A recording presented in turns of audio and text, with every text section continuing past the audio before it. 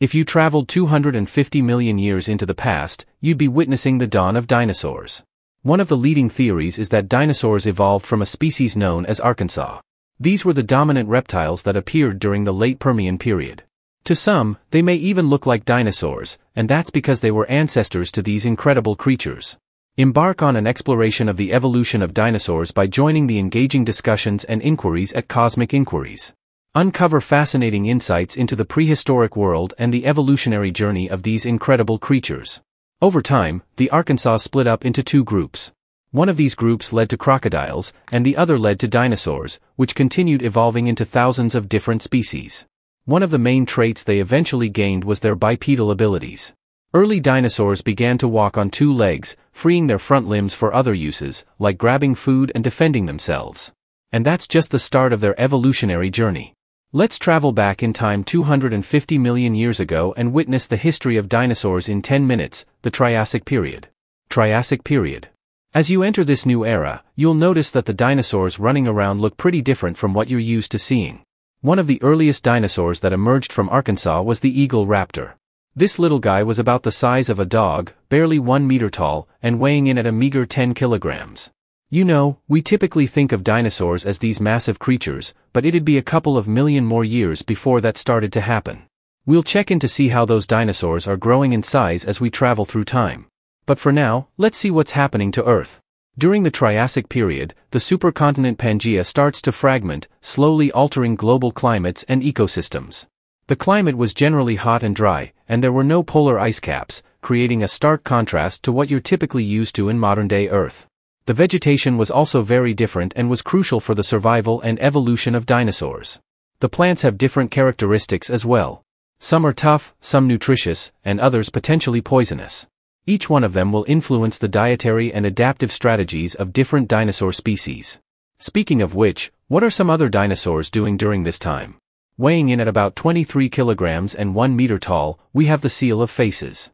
It was a little bit bigger than the eagle raptor, but that didn't stop it from being a fast and agile predator that likely preyed on smaller animals. Now the Herosaurus was slightly taller at about 1.1 meters but was a lot heavier at about 350 kilograms. Then we have the Paladiosaurus. Now this guy is way bigger than me. It stood tall at about 3 meters and weighed up to 4,000 kilograms.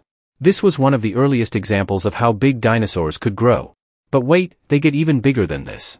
Despite their impressive forms, dinosaurs weren't the dominant creatures during the Triassic. They had to share their environments with many other organisms, all vying for survival in the diverse ecosystems. This was the case until the Triassic period experienced a great extinction event.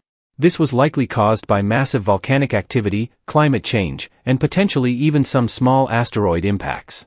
This will have a significant effect on life on Earth and lead to the extinction of numerous species. But it wasn't all bad, especially for our dinosaurs. This moment set the stage to bring new opportunities to these species, leading to them dominating the Earth. Jurassic period.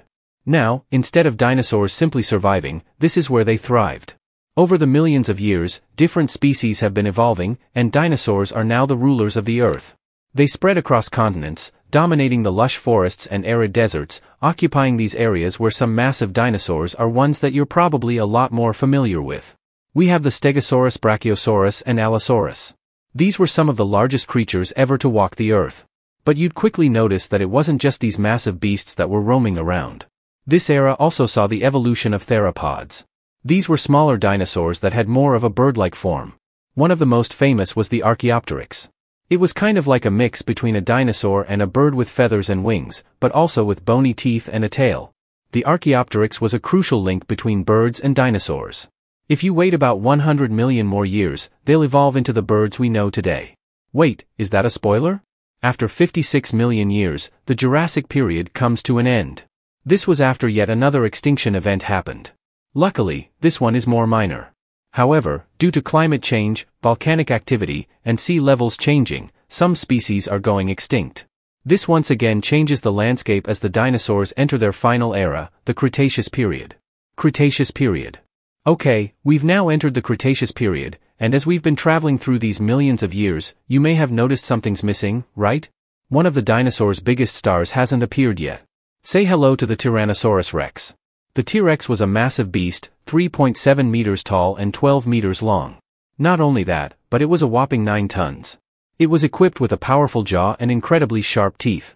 The T-Rex dominated the Cretaceous kingdom. It was one of the most dominant predators history has ever seen.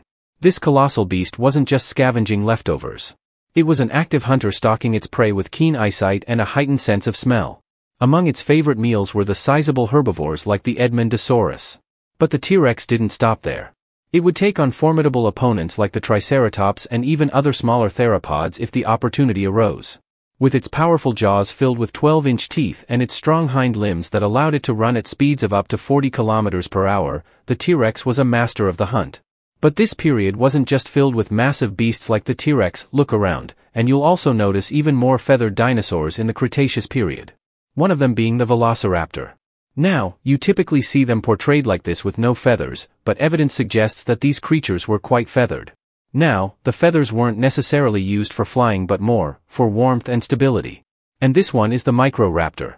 Now, unlike the Velociraptor, its feathers likely were used for flight, giving us crucial insight into the evolution of birds. As I mentioned earlier, Pangaea was breaking up and forming into the continents we know today. But because of this, some dinosaurs were forced to migrate and separate into different areas of the world. These dinosaurs had to adapt to their new environments, potentially changing the course of their evolution. But none of these matters when we consider what happens next. The cataclysmic event. Okay.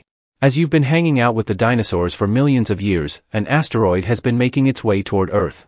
Then suddenly it hits, creating a massive crater 150 kilometers wide and 20 kilometers deep. Naturally, something this huge makes a devastating impact on the world, one that'll change it forever. The asteroid's collision is massive, but its impact is felt long after the initial crash. Due to the massive collision, the environment drastically changes. Significant drops in temperature start to occur and debris from the crash begins to block out the sun. This impacts not only the dinosaurs' health but also their food supply. This devastating event wiped out 75% of the Earth's species, many of which are the dinosaurs. We've been observing this whole time. But don't worry, not all of the dinosaurs went extinct. The aviation-based dinosaurs we checked out earlier managed to survive the asteroid strike, eventually evolving into birds. Aftermath. Now that most of the dinosaurs are extinct, it's cleared the way for mammals to diversify and expand their impact on the world. With less competition, early mammals could now thrive and take over, which slowly over time allowed humans to evolve. Building the world we know today, dinosaurs went on to evolve for another 165 million years. But there's still so much we need to learn about them. Like, did you know that not all dinosaurs were cold-blooded? Some of them may have been warm-blooded or even both. Thanks for joining us on this cosmic journey. Tell us your opinions in the comments section below. Don't forget to like, subscribe, and click the video on your screen for more mind-bending content. Until next time, keep gazing at the stars. This is Cosmic Inquiries, signing off.